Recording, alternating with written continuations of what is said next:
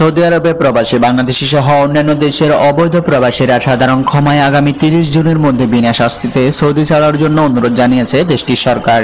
এর মধ্যে সৌদি আরব না ছাড়লে তাদের কঠিন শাস্তির মুখোমুখি হতে হবে। সৌদি আরবের বার্তা সংস্থা সৌদি গ্যাজেট তাদের প্রতিবেদনে এ তথ্য জানিয়েছে। এই প্রতিবেদনে আরো বলা হয়েছে, জাওজাতের পাসপোর্ট অফিসের পক্ষ থেকে মোট সেখানে 78টি কেন্দ্র স্থাপন করা হয়েছে। এসব কেন্দ্রে অবৈধ বাংলাদেশিদের দেশে ফিরে আসতে প্রয়োজনীয় অনুমতিপত্র দেওয়া হচ্ছে। সৌদি সরকার ঘোষিত সাধারণ ক্ষমার আওতায় যারা 90 দিনের মধ্যে নিজ নিজ দেশে ফিরে যাবেন তারা পরবর্তীতে আবারও নতুন ভিসা নিয়ে বৈধভাবে সৌদি আসার সুযোগ পাবেন।